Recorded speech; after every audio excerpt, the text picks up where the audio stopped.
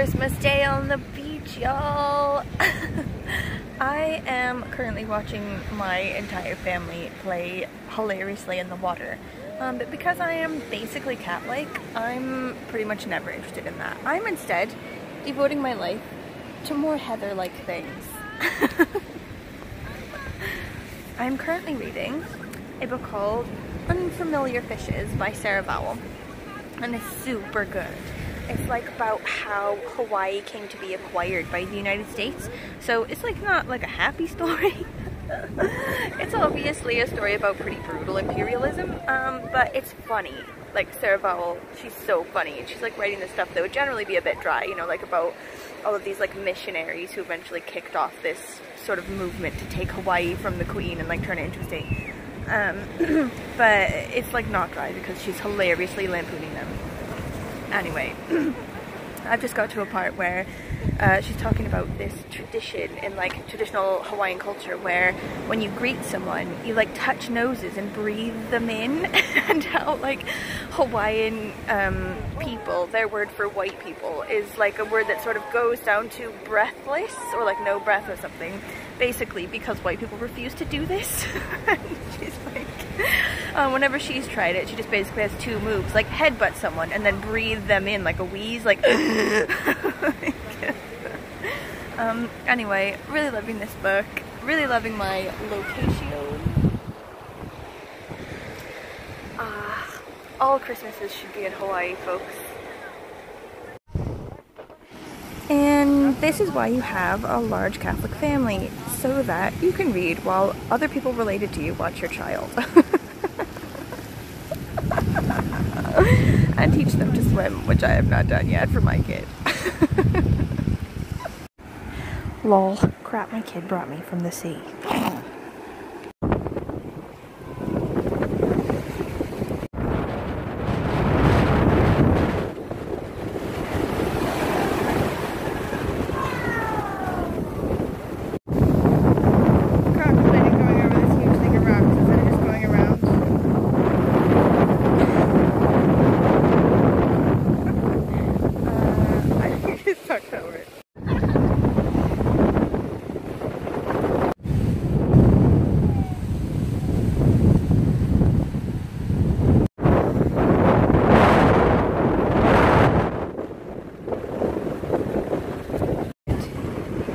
The water's getting dangerously close.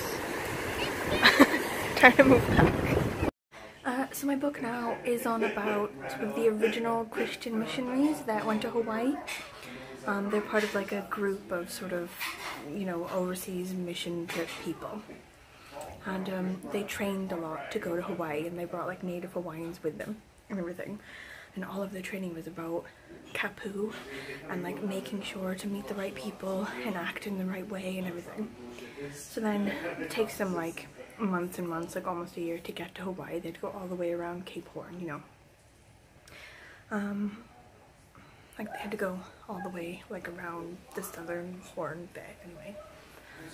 And then like they get there and some of the native Hawaiians go ashore to sort of ask to land, you know. They come back with huge news, like everything that they had prepared themselves for is different. Like the king is dead, his son is there, kapu is kaput. They've completely gotten rid of it as a system. All of these like idolatrous sort of religion type stuff that they had going on the island beforehand, the current king has gotten rid of it all. They've like burned the temples and everything, and they're like, oh, okay.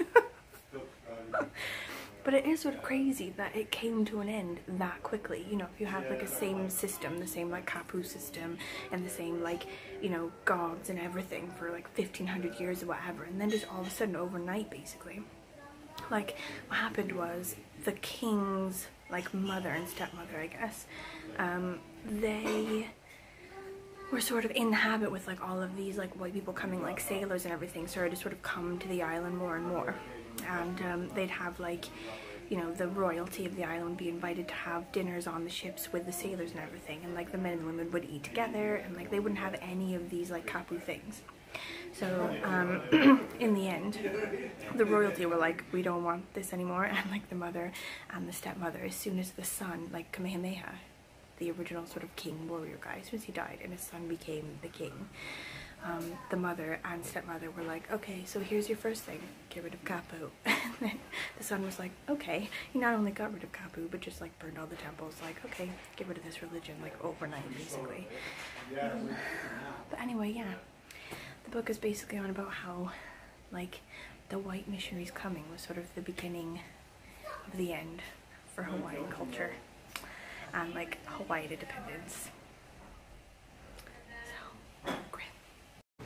Because his generation wasn't coddled as much as subsequent generations. Yes. Seriously. Well, I think it's extremely... Guys, how messed up is this? Okay, so I've always wondered why it is that there's like a Union flag, like a British flag, in the Hawaiian state flag. And like, it turns out that it's because for some reason the Hawaiians thought that they were a British protectorate for ages when they weren't. Okay, so it says here, according to the Journal of Captain George Vancouver of the Royal Navy in 1794, Liholiho's father, Kamehameha, so the current king's dad, like the great warrior king Kamehameha, made the most solemn cession possible of the island of Hawaii to His Britannic Majesty. Kamehameha and his chiefs, Vancouver wrote, unanimously acknowledged themselves subject to the British crown. For this, the captain gave the king a Union Jack. There is no record that the British government ever acknowledged receipt of the gift of Hawaii. That's how stuck up the British were. Whole archipelagos were handed to them, and they were too busy ruining continents to notice. But the Hawaiians didn't know that. Kamehameha I and Kamehameha II believed they ruled a British protectorate. This is the reason that the Hawaiian flag features a Union Jack. How crazy is that?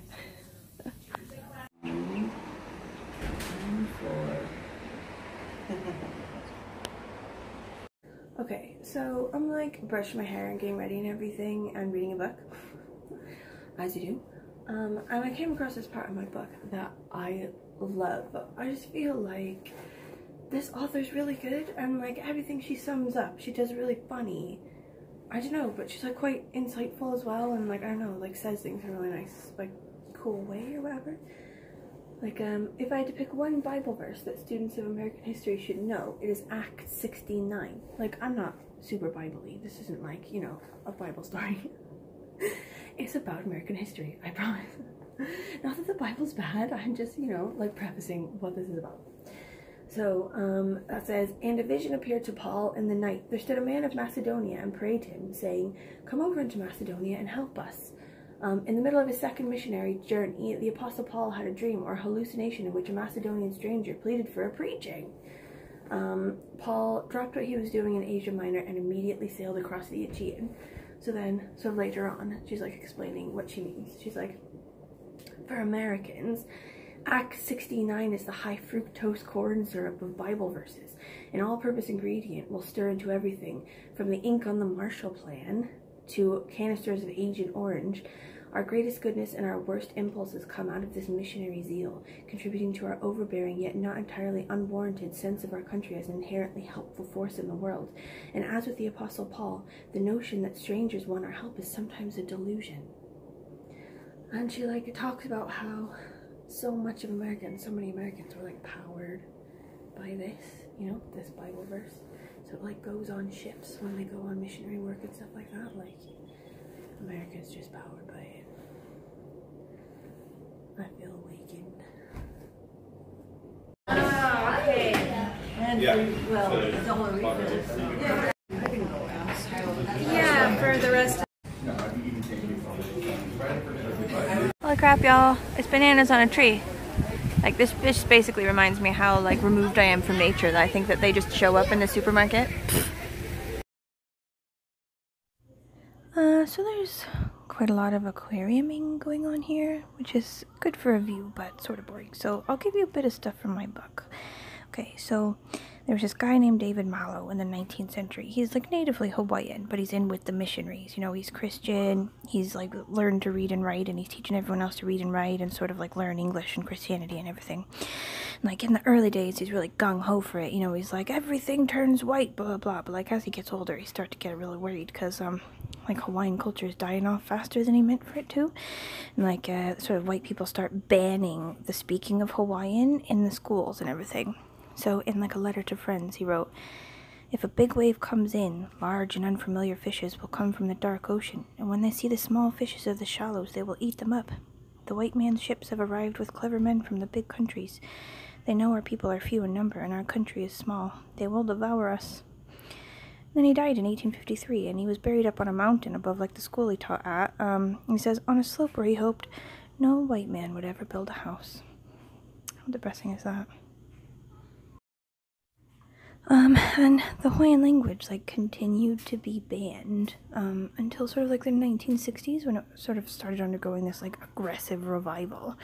And I'm sort of thinking, like, isn't that when all of the other sort of languages under sort of the Anglophone like heavy hand sort of started having their revival? Like I think Welsh and Scottish languages as well sort of started sort of aggressively revitalizing themselves at that time as well. So it's sort of got like actually a lot of things in common with Wales, which is a bit depressing, but there you go.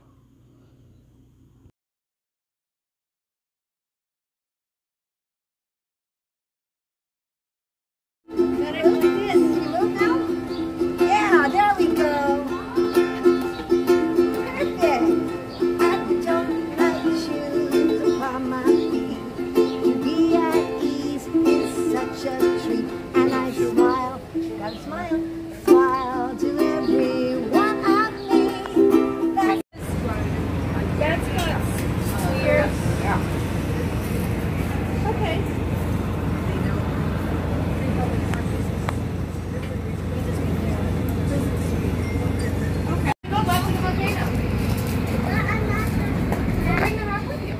Is he eating your leftovers like a dog?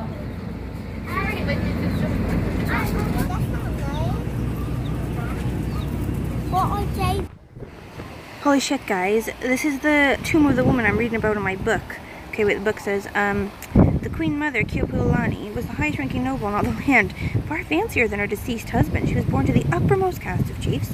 Her parents had been siblings, and brother-sister marriages were prized for concentrating a clan's spiritual mana or power.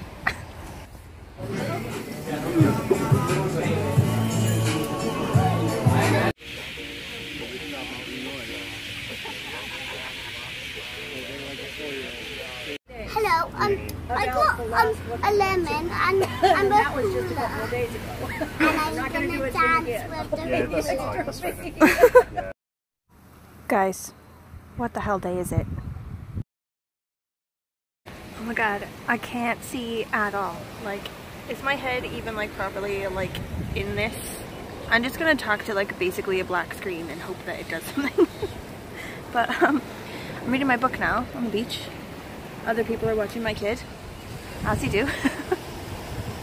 And it's really interesting here. Like they're on about like sort of the beginning of the end for Hawaii, with the missionaries, like the white missionaries from America coming in, and what they did do, even though they like sort of hastened the end of like Hawaiian traditional culture. What they did do is create a writing system for the Hawaiian language and then teach the people to read and write that language. So it says, the Hawaiian people, the Hawaiian people accomplished an absolutely incredible educational feat. They went from having no written language here on the islands to 75% of all Hawaiians learning to read and write in their native language, and that's between 1822 and 1863. By the way, if you factor in slave population in the south of the United States in 1863, the literacy rate was roughly 40%.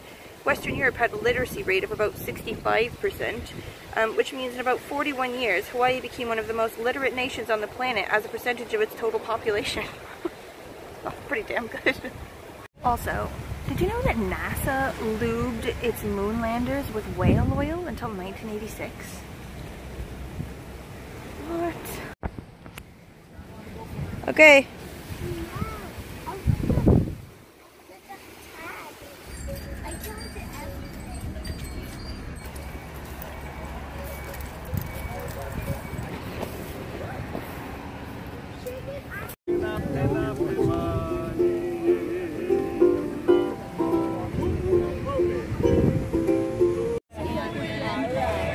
It's good getting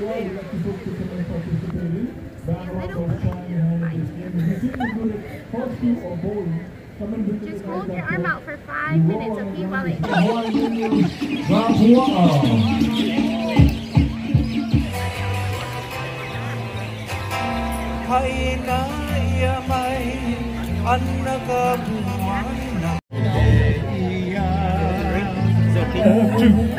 to the right, to the left, right here, right, to the right. Have a mind and a mammo of a Kale along my Najuna. Somebody tell me that. Here, do ya? Here,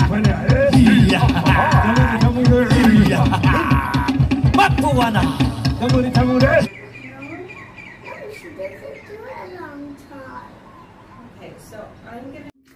So in my book this morning, they're doing a lot of talking about how the sort of push into the Oregon Territory on the mainland in America led for like a drive to feed the people that were moving into there, you know, on the Pacific coast and everything, and to sort of like provide sort of capitalist things for them, you know, things that they want, like sugar and stuff.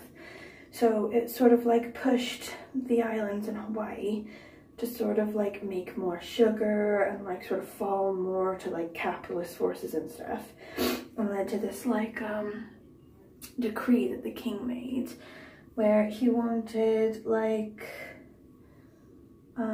to give away his land to the common people so that they could make money off it or whatever. And because of like the legal issues of things, like making it hard for commoners to sort of know how to claim the land that they were farming and stuff like that as their own, it ended basically in just like a massive white people land grab that sort of still is like the way it is now, like the sort of white businesses and everything own all of the land. And anyway, the Oregon Territory, for anyone who's not American or was asleep in history class in America, includes what will eventually become Seattle, Washington, which is where I'm from. So maybe I am tied to the Hawaiian Islands. My, you know, ancestors moving there, you know, eventually led to the sort of like takeover of Hawaii by white people. So, you know, proud of that. Also, for anyone who is Hawaiian, I apologize. I realize the issue is much more complicated than how I'm saying it is. I'm like simplifying it to a dangerous degree, and I apologize for that. Just you should, if you're like really interested in this, you should speak to someone who's Hawaiian. Okay, so I was like looking at all these books and I was like, okay, so I'm only leaving like 1 or 2 books behind, so I can only fit like 1 book basically in my bag. Like, which one of these books should I get? And I said to my mom, I was like, Mom, I only have room for 1 book. Which one should I get? And she was like, well, I have room in my bag if you want to stick one in. And I was like, well, that was not the answer I was looking for. But now I'm definitely getting them both. Fuck. I love Target so much. Surfing, but I'm so close to finishing the book that I'm reading that I'm worried to leave without a backup book.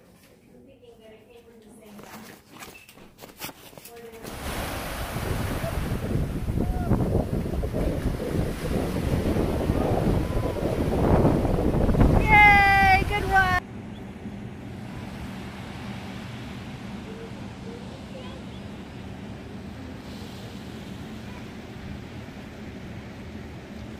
Very close to being done with this book. I only have a few pages left. They're on about like a stereotypically Hawaiian sort of food setup called the plate lunch, which is just like a crap ton of different kinds of food piled on a plate. And I remember ages ago when Barack Obama went back home, like he's like from Hawaii, he was born in Honolulu, like he went back home for like a campaign stop or something, and he said, oh, I can't wait to have plate lunch. And I was like, okay, whatever. But apparently the plate lunch came about in like the 19th century when they started like all the white people who owned the land in Hawaii started really making money with the sugar cane and everything. and they brought in loads of different diverse groups of people in order to keep them from like organizing. Like, if they have nothing in common with each other, they can't communicate with each other, they can't understand each other in any way, either through language or through culture, they won't be able to sort of like form a union. How messed up is that? Like, eventually, basically, they all just started mating with each other, made friends anyway, and just made a really diverse, like, population base, and created the plate lunch, so that's exciting. I'm having a really hard time even, like, processing the idea of plate lunch. We all went to, like, this Indian food buffet thing tonight, and I am full. Also, it's so hot, and the surfing today was so hard, I could just sleep. Nailed it, y'all! Finished it! It's all done. One of the very sort of last pages, as it's talking about stuff, it says about the last queen of Hawaii after she was forced to sort of sign over sovereignty and she was imprisoned and everything and sort of tricked into doing stuff. It says, I wonder what she would have thought if she had known, witnessing that inaugural parade, that 112 years later the first Hawaiian-born president of the United States would be inaugurated, and in his parade the marching band from the Punahou School, his alma mater, and that of her enemies. It's like, there were two schools, the school for the chiefs of Hawaii and the school for the sort of missionaries kids, like the white kids. And that was the Punahou School. Would serenade the new president by playing a song she had written, the Aloha Oi song, you know? Aloha Oi, Aloha Oi. She wrote that song. But anyway, I absolutely loved this book. It was so good. I especially love reading books like this in the place where they're about, because as we're sort of wandering around Lahaina in Maui a couple days ago, I kept sort of encountering all of the places that she was talking about in the book. So that's one of my favorite things. But anyway, I am now moving on to The Descendants by Cowie Hart Hemmings. Definitely don't know how to say that. But this one actually, like, I did see the movie, and it's about this like rich guy who's a descendant of the sort of first rich white guys on the island. So it carries on quite perfectly from the book I just read. Couldn't have been better if I planned it. Right, so now in the final act of everything for today is to go and stick this book in the bookshelf pile here in the condo so that someone else can read it.